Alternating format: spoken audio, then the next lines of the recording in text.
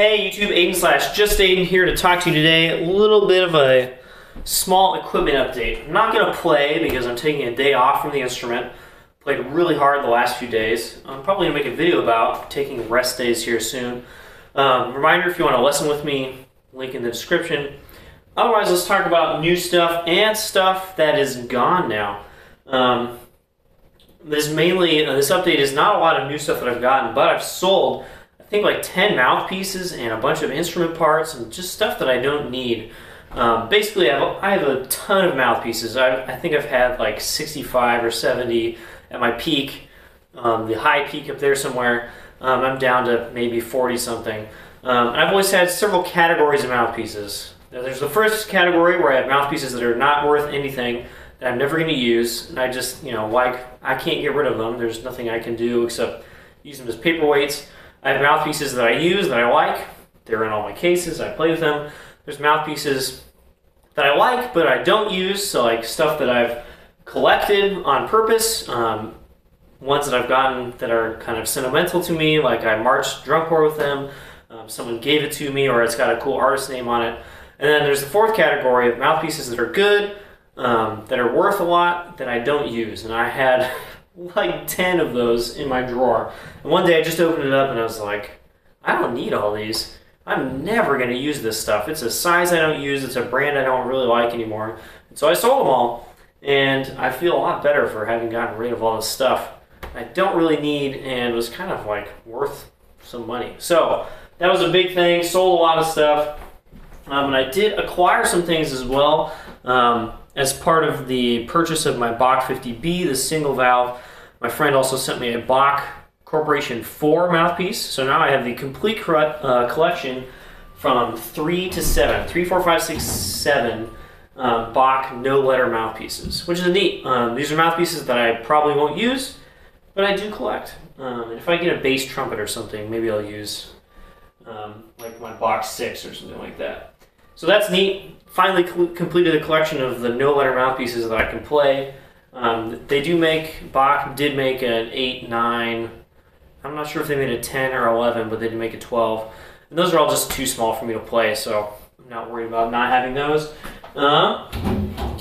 Also had some more like trial by fire thoughts with my Bach A47. Just put a lot of time into it, and then I actually had some playing engagements where I played principal and orchestra, and then I played trios and quartets with friends, where we would swap on bass and tenor throughout the session, and just kind of figured out the limitations of the instrument. So obviously this is designed to be a principal instrument, a solo instrument, and it really just wants to gravitate straight into that track. Playing principal in the orchestra, it felt so good, this giant, kind of like thick, warm sound that I can just lay over the orchestra, play pretty gosh darn loud, and it doesn't really break up. Just an awesome principal sound. But then playing quartets and trios with friends, when I was on second or third part, it just didn't have the same kind of breadth of sound that like a Bach 42 would have to fill out the part and still like make a good sound. Felt like I had to play like maybe a little too loud, and it was just a little too narrow, which is almost perfect when you want to play principal, but on second or third it just didn't feel perfect. I'm not sure how much of that is me. It's probably a good part of it that's me. But also this instrument is so specialized, and I'm not sure if I should have an instrument that's that specialized since I'm not a principal player, a first player. Maybe I should get something that's just a little more willing and able to play kind of any part. So something interesting I found out about this, not sure if I'm going to get rid of it or not.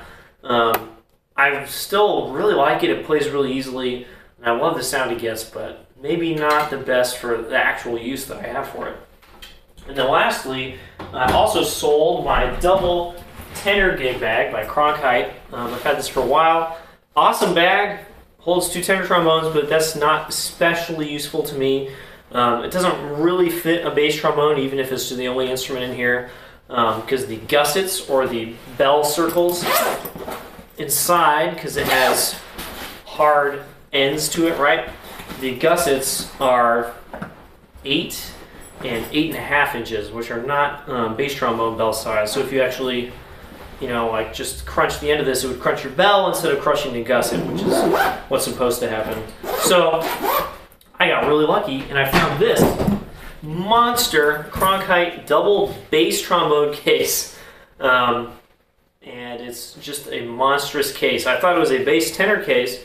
And I got it home and I was like, dang, this thing's really big. And then I put both of my basses in it and they fit perfectly. So I have a double bass case. I'm not going to use it for that. I'm going to put a bass and a tenor in here, which is very much more useful for me. But it's still awesome. It's pretty light. It's got the same big old backpack straps. It's got a handle on the end. And hopefully at some point I'll actually get to use it and you guys will get a review of my giant double bass trombone case. There is a double bass tenor case that they make that's in between those sizes, and somehow I've randomly gotten the ones on either side. So that's new stuff I've sold, new stuff I bought. Not super interesting. Sorry I'm not playing for you guys, but I'll do that soon. See you guys next time.